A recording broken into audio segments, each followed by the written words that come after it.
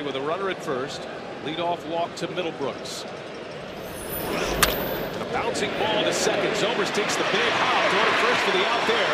Got to put a tag on Soto. He's out around Middlebrooks. So another double play. And an excellent play by Zobrist, who stops the runner. And 2 outs again with 1 swing of the bat for the Rays. Well, this is just a fastball right there, and you see the big hop. That determined what he was going to do. Of course, Ellsbury can fly, so the quick out at first was easy. And then the execution right here of a mini rundown. 1 throw and a tag. Zobrist did a good job of making Middlebrooks commit back to first before he flipped it to Loney.